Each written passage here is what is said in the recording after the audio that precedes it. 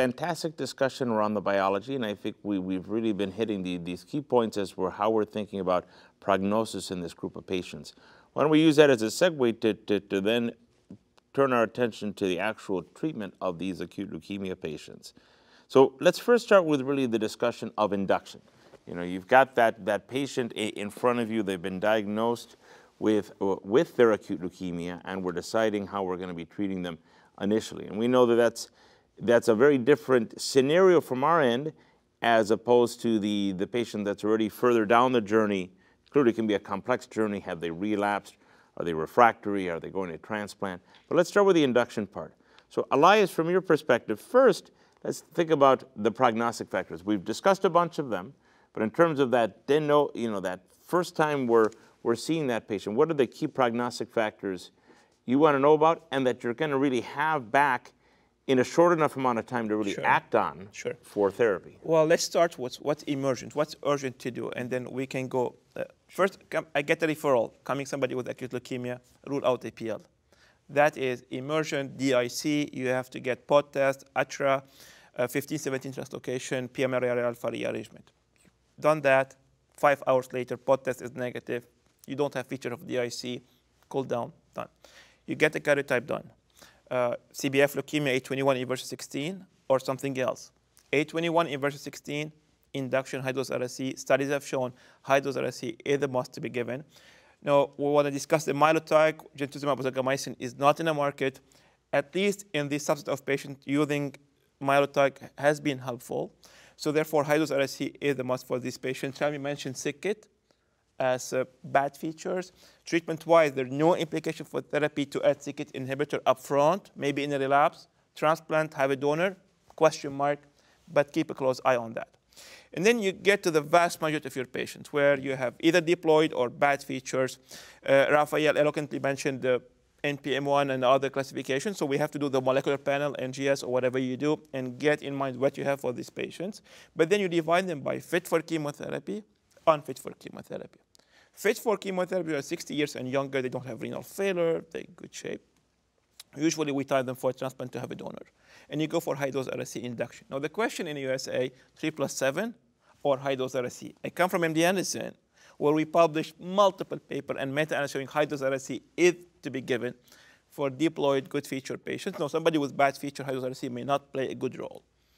And then consolidation, plus or minus transplantation. If you have a donor, bad feature, responding or not responding. Unfit patients, chemotherapy, I mean, in the randomized trial, at least from the cytarabine and azacitidine, at least we don't have a great CR rate, and it's changing the dogma of leukemia treatment where CR is the best to get survival. No, we're not killing them by chemotherapy, but the cytarabine or aza has been the standard of care in the US, in Europe for these patients. It's not enough.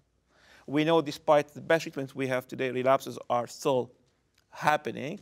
And I think, as you mentioned at the beginning, these patients should be referred to people with expertise, where clinical trials are available, with the aim to improve the overall survival and the response rate for these patients. So let's break it into different pieces. You raise a variety of key parts.